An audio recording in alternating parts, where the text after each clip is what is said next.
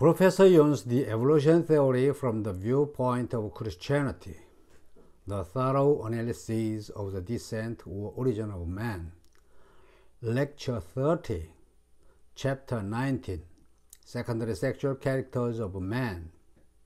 The chief distinction in the intellectual powers of the two sexes is shown by man's attaining to a high eminence in whatever he takes up. Then can woman, whether requiring deep thought, reason, or imagination, or merely the use of the senses and hands.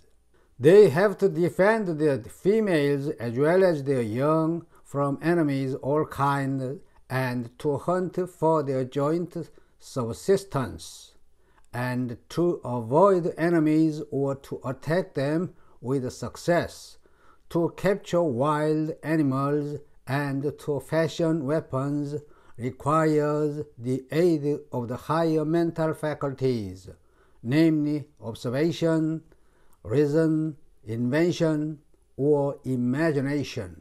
These various faculties will thus have been continually put up the test and selected during manhood. They will, moreover, have been strengthened by use during this same period of life. Consequently, in accordance with the principle often alluded to, we might expect that they would at least tend to be transmitted chiefly to the male offspring at the corresponding period of manhood. Without the higher powers of the imagination and the reason, no eminent success can be gained in many subjects. The latter faculties, as well as the former, will have been developed in man partly through sexual selection and partly through natural selection. As the struggle will have been during maturity, the characters gained will have been transmitted more fully to the male than to the female offspring. It accords in a striking manner with this view of the modification and reinforcement of many of our mental faculties by sexual selection, that firstly, they notoriously undergo a considerable change at puberty, and secondly, that eunuchs remain throughout life inferior in these same qualities. Thus, man has become superior to woman. The tendency in characters acquired by either sex late in life to be transmitted to the same sex at the same age, and of early acquired characters to be transmitted to both sexes, are rules which, though general, do not always hold.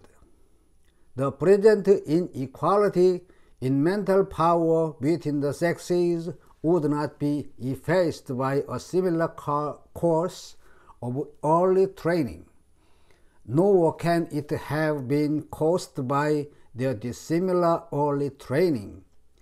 As before remarked of bodily strength, although men do not now fight for their wives, and this form of selection has passed away, yet during manhood they generally undergo a severe struggle in order to maintain themselves and their families, and this will tend to keep up or even increase their mental powers, and as a consequence, the present inequality between the sexes. Voice and musical powers. In some species of quadrumana, there is a great difference between the adult sexes in the power of their voices and in the development of the vocal organs, and man appears to have inherited this difference from his early progenitors.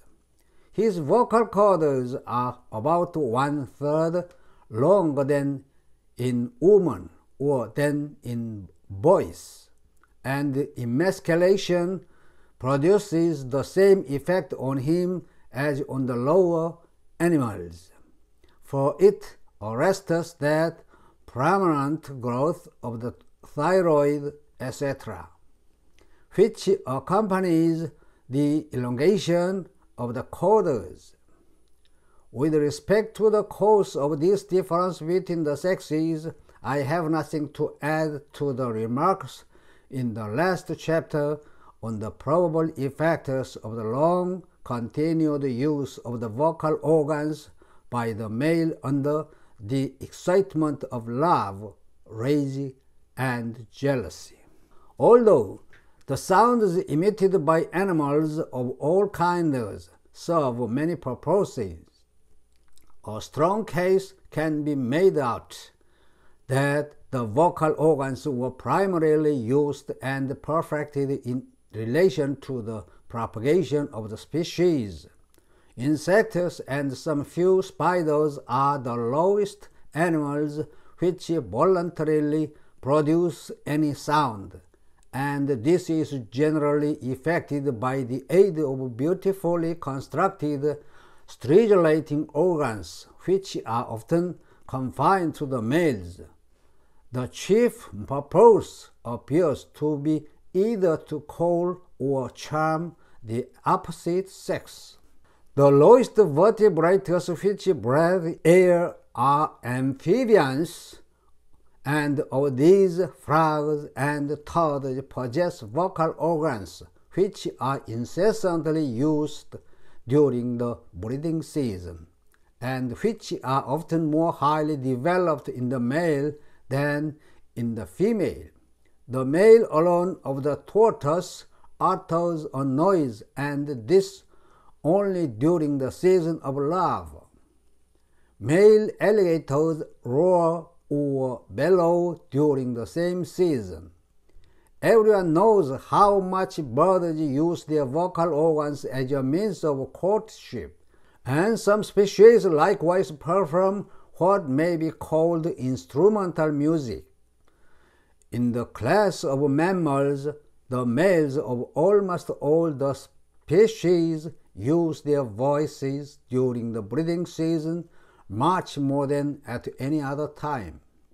The vocal organs of some quadrupeds are much more largely developed in the male than in the female, either permanently or temporarily during the breeding season, and in most of the lower classes.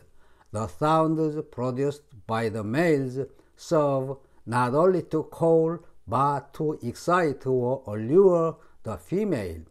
It is a surprising fact that we have not as yet any good evidence that these organs are used by male mammals to charm the females. Shalom.